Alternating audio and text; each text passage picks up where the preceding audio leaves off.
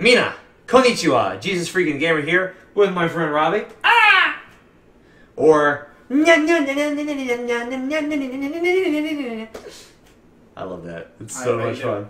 It's so great. Alright, so serious conversation. So on our last video we talked about homosexuality in particular. We didn't get super in detail, but we talked about the basics. I was like, it's hard. I want to give a thorough answer, so I'm trying to frame the conversation.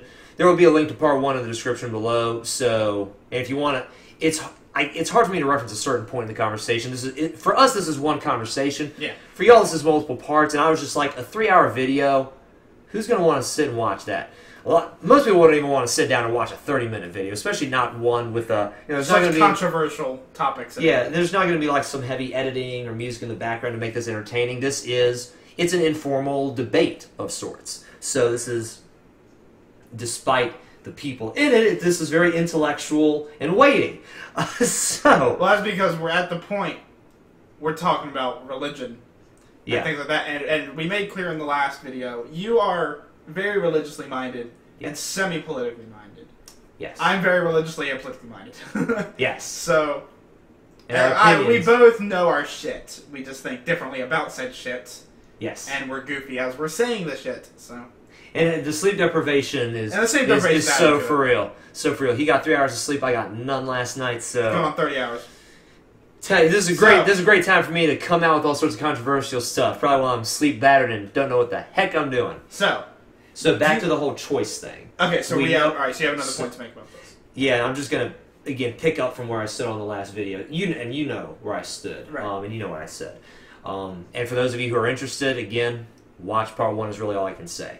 So we know what good and evil is, and we're born with the knowledge that evil and good exist. Sometimes the good seems to get eclipsed by the evil in this world. It definitely has been the case for me on several occasions. Cynicism threatened to overpower my idealism, and it's because of my faith in Christ that idealism was ultimately able to win, because I believe there is a hope and a future for this world in Christ.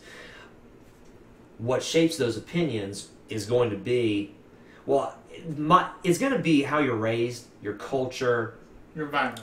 Your environment. That's obviously going to have a huge impact on shaping who you are as a person. I personally believe the ultimate goal, regardless of your faith, is that you ultimately come to your own opinion on things, and that you're not a sheep. I'm trying not to use that word lightly, because a lot of Christians, especially on YouTube, tend to think that they're in the know and that, they know what's going on in the world in all aspects, not just religiously, and that they're the authority on so many things, like the Illuminati, for example. Join the Illuminati with me, Robbie. Join the Illuminati. Yeah, that's right. Include the I as well. That's a good thumbnail right there if I remember to edit that in the video. I should put like the whole $sign, like green eye thing there. Yeah, exactly. Well, that's copyrighted music, so I want to monetize this video because I'm a greedy Christian, and I'm gonna. Yeah, I should get paid for my work, doggone it. What the heck is wrong with me for thinking that? That music's fucking everywhere. I'm not convinced that's not just... I'm not convinced that's just free reign. I forgot the word for it. Free domain. And just complete... Fair use. Fair use. I was like, why did that word come out of my... Why did that leave my mind? Yeah, I'm not convinced that's not fair use. It is literally everywhere. But yeah, ultimately you come to your own opinions. You form your own opinions based on all of your observable data. And... very thankfully, we live in the United States with internet. Yes. We can learn. Here in America, there is no excuse for me, him, or you. Form your own opinion. And I also want to throw this in. This is in North Korea. Exactly. If you're North Korean able to watch this video, God help you and strengthen you in Jesus' name. And God bless you for the environment that you're living in. Talk about a tough environment. And persecution, oh my gosh. Neither one of us would be liked over there because we don't worship the leader of the nation. So neither one of us would be tolerated over there. Of course, I don't know. He's kind of a badass. No, it's not. He's literal shit. I remember like 2-3 years ago, an image got leaked of them testing missiles from all of their ships and battleships and shit out in the water. And I think it was the CIA got a hold of it and looked at it for 5 minutes, and they were like, yeah, 11 of those 12 ships are photoshopped in. Nice fucking try, bud. Oh my god. It's fucking funny, honestly. I didn't hear that story. How am I supposed to respond? Obviously, and just, I'm going to throw this in, obviously neither one of us are overly worried about my conservatism or his moderateness. We're not concerned about the fact that I am anti-homosexual and he's pro-homosexual. We're two dudes having a discussion and hoping to inform/entertain you guys. And I'm not worried about insulting North Korea because he can't see the video anyway. They don't have YouTube. I was like, would YouTube is specifically banned. I was going to say, are even their intelligence operators, do they even bother looking at YouTube? Probably not. Like, if they did, they'd probably defect because of how embarrassed they are and how much fun gets made of them.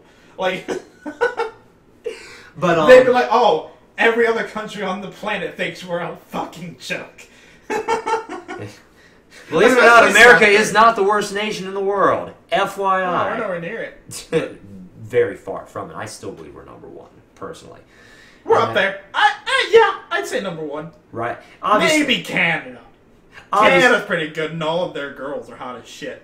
I literally haven't seen a Canadian girl that wasn't smoking. They're all like from Obviously, France. he's not overly offended or concerned about my opposing opinion. Just for anyone who is hashtag triggered out there, obviously, the guy who disagrees with me is not. So, again, like I said in the first video, a little bit of grace, a little bit of forgiveness. Australia's nice, but they have spiders that would eat me. That's honestly, I'm not gonna lie. The only other some of the animals there. The conservatism on the planet is dying. The only 3 bastions left for it in the world are the Midwest of America, some of Germany, and some of Australia. Well, I'm already in one of them. I'm not in the Midwest, but we're in America. We're in America. We're in a conservative part of it. Yeah, we're in a conservative part of America. So I'm already in one of the 3. Another one of the 3 is actually pretty cool. I wouldn't mind going to Germany. I probably wouldn't live there because I don't know German, but it's a cool place. I heard they have really nice alcohol. I would guess so. Yeah. They're Germans. The 3rd, it's fucking terrifying. Not only is it sweltering heat all the fucking time. I'd enjoy that part. It gets up to like 120 over there, I think. Oh, yeah. I love the summer. With how pale you are, I wouldn't be able to tell. But so not only is it sweltering hot. I'm a cold person anyway. Yeah. Not only is it sweltering hot, they also have spiders over there whose diets consist of chickens. Yeah. I'm good. You guys remember the video where I showed you his reaction to Grade A Underage video and the spider swimming in the dude's mouth? Fuck. Can you guys remember that? Link that in the description. Oh my god. Just the first minute of that episode is worth your time. 100%. And I think someone just came home. Oh, I was right. If you could close the door. Give us just a minute, ladies and gentlemen. We will be right back. Hey, that's my name. There you go. You are known here. I'm known. All right. And to try not to half-ass this and trying to thoroughly answer the question, not back out. This is my coming out as a conservative video, so I'm not backing out of anything. Okay, you add as a conservative at the end of everyone. You make a point. I'm making several points here. Well, I mean, you're making a point to specify. Well, yeah. It's kind of like, it's so weird, like, being in an environment where being conservative is not popular, because I live in an environment where generally, I'm honest, strangely enough, I'm in mostly majority opinion here. Yeah, and where we currently live, most people are, at the very least, mid-right.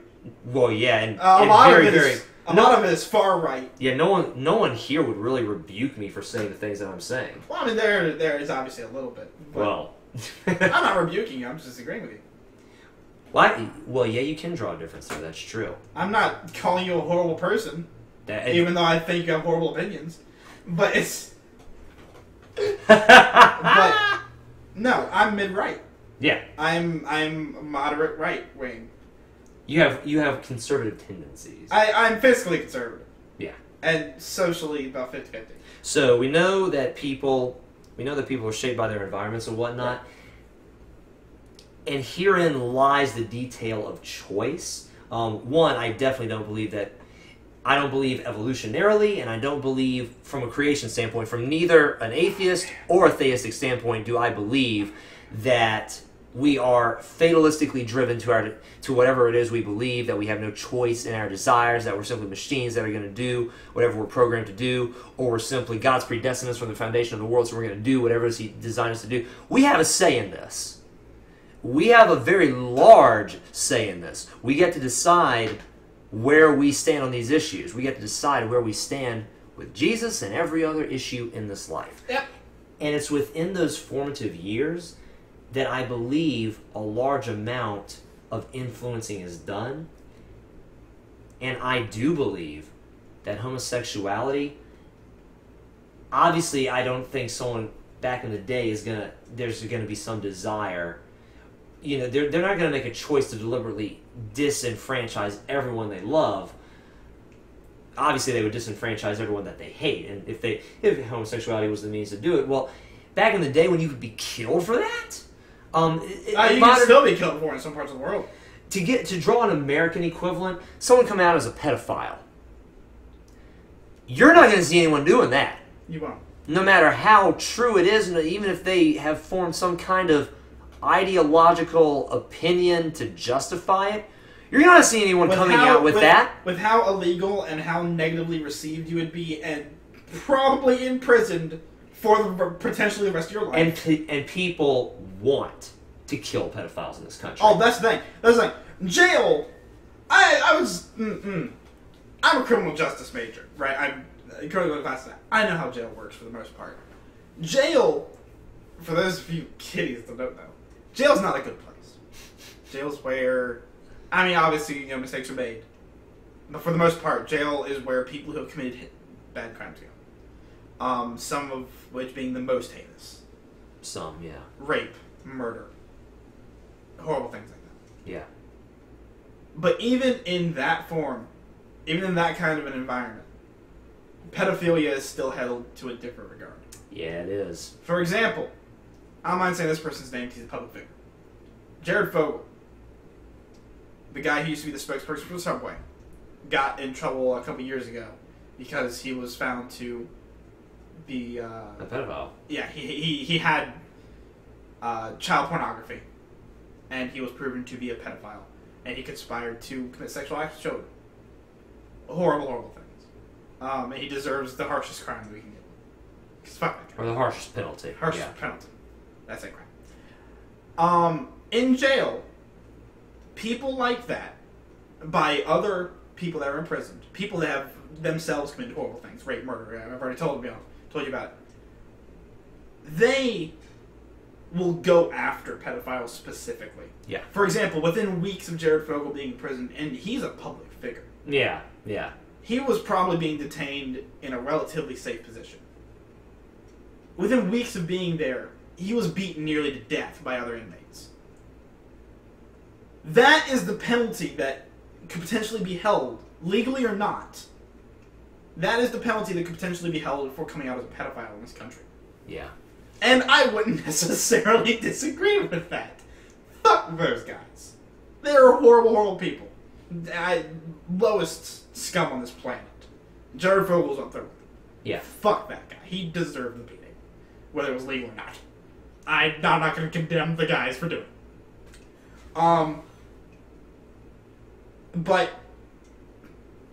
if you were to do that in this country, you could be killed for it. Or beaten near death. And I wanted to frame the discussion around that because that gives really good context to what I'm about to say. Right. One thing that really blows my mind, and if this is a logical inconsistency, please point this out. All the arguments that are applied to homosexuality, and I'm not referring to like the moral right or wrong, it's just the pure, the whole choice and desire portion of it. How are any of the arguments for homosexuality, how are they different from an argument a pedophile can make for their pedophilia? For the mindset itself, just for the act of being attracted to people of the same sex, or the act of being attracted to children, as for their abnormality, which I've covered previously about how abnormal does not mean bad. I hope that wasn't in the video we scrapped. Well, if it was, I'll recover it lightly. Just because something's abnormal doesn't mean that it's bad. We spoke recently about how there was a Pew poll done among people who identified as something other than heterosexual. Only 3% of the U.S. population accounts for people that do not identify as anything other than heterosexual. I'm pretty sure that was in the video we scrapped. Okay. Yeah, that was the Young Turks. Homosexual, transgender, something outside of your of being a heterosexual, born gender person. Yeah. So that accounts for roughly 3% of the population. So, saying that is abnormal is not the same as saying that is bad. Saying something is abnormal is simply saying that is outside of normality, meaning that it's rare.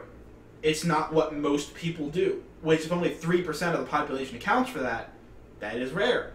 That's not what most people do. Out of, I think we're up to 357 million people in this country. Somewhere in that vicinity, yeah. That means that around 1.5 million, give or take, identify as one of those things. Yeah. My math could be off. But roughly, that's not common. That would make it abnormal. Oh, real quick, we didn't cite a source. Young Turks did a video where they actually, like Gallup poll, an official poll was Gallup, done. not Pew. Okay. So if you type in something like Young Turks, homosexual Gallup poll, you should be able to find the video. I'll try to remember to put a link in the description, but I can't guarantee that. I would love to be able to just link that particular thing. Because, that's an official source. We're not citing Wikipedia here. Right. We're citing a very official, if you want to look at statistics, that's pretty much where you go. Gallup and Pew are the two. Yeah. That's why I thought it was Pew, because they're both very official. So when I say that one of these things is abnormal, I'm not saying it's bad. He's saying it's bad. I'm just saying that it's outside of. It's not common. Yeah. Which that being abnormal does not equal a negative connotation. I just want to make that as clear as possible. Which, like I said, we already may have. We may have scrapped it. I don't remember. Pretty sure we did. So now with that groundwork established.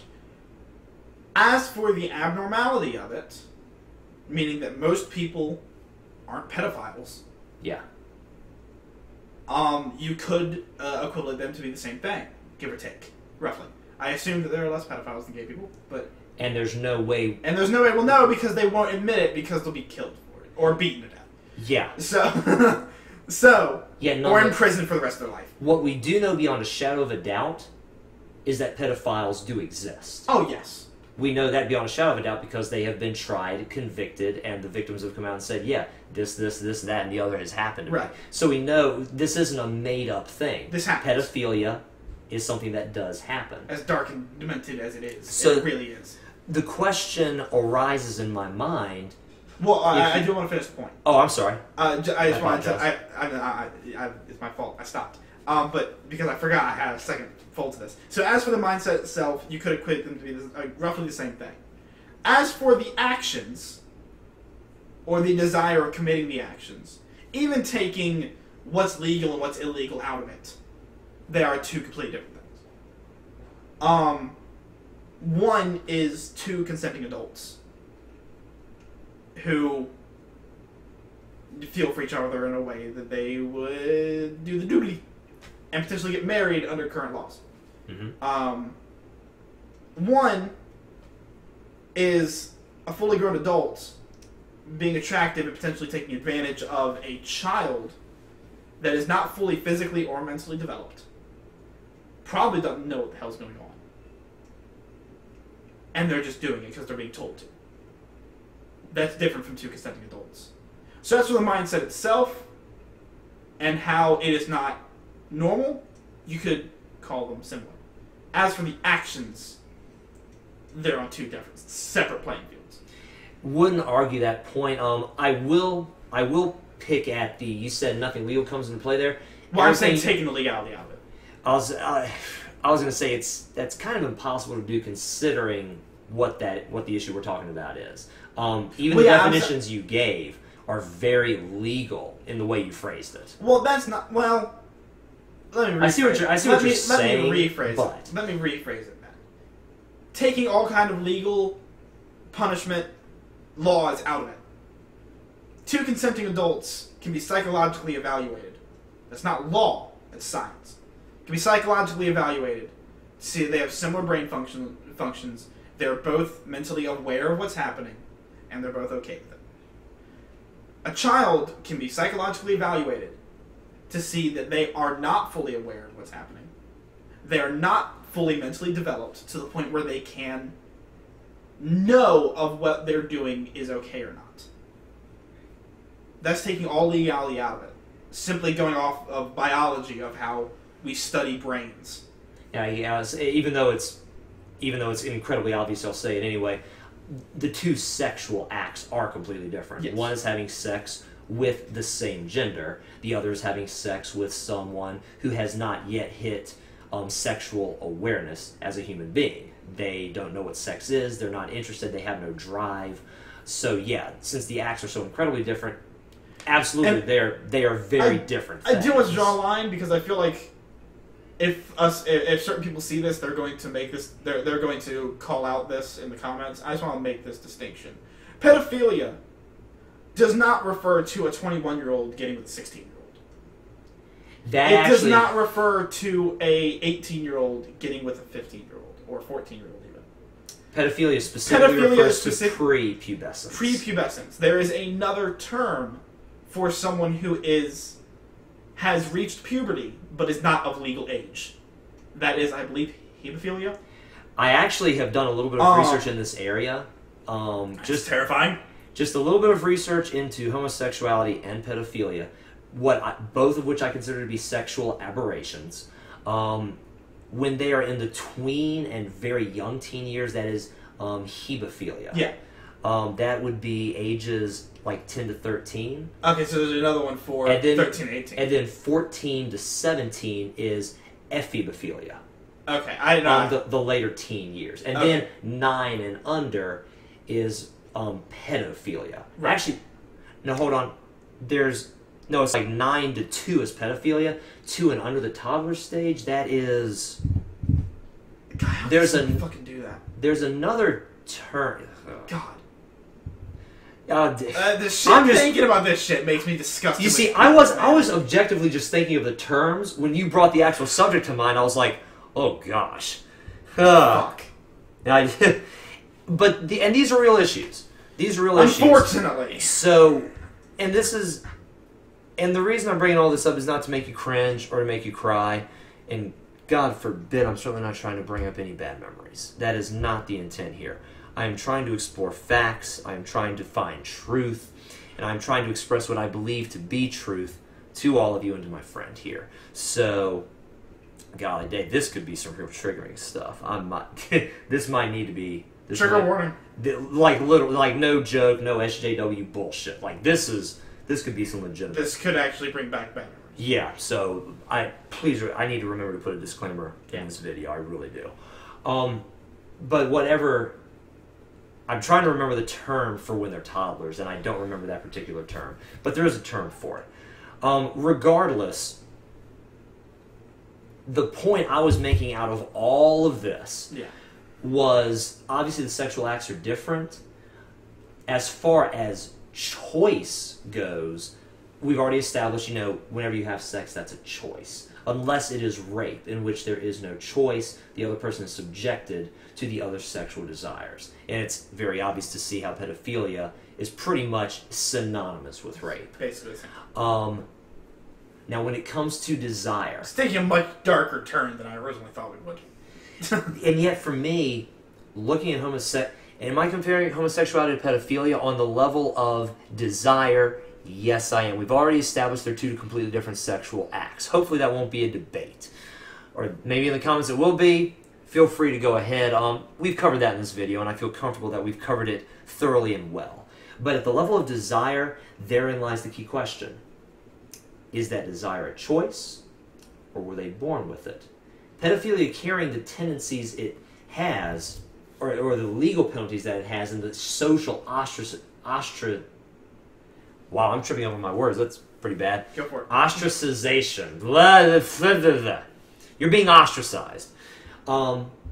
why in the world would someone choose to do that if they weren't born that way? And therein, all of this framework to draw that parallel line, because I wanted everyone to understand where I was coming from. I don't want to say homosexuals are just bad people and not give a very thorough explanation, because I'm saying homosexuality is bad. It's a bad lifestyle choice, and it is a choice. And therefore, as a choice, it is something that isn't inevitable or can't be avoided, or you're born this way and that's the end of it. And a lot of the times, the being born this way is used as an excuse to live out this lifestyle. And pedophiles could use the exact same line of reasoning. And therein lies my problem with the whole thing. The question boils down to desire. There are obviously different sexual acts. We're all born as individuals with a personality and a heart. Our culture, our society, our parents frame us. Hopefully people come to their own opinions through self-study and self-reflection and inflection. And at the end of the day, sex, like everything else, is a choice, whether you do it or not. The desire for what type of sex it is, how much of that are you born with, and how much of that is choice.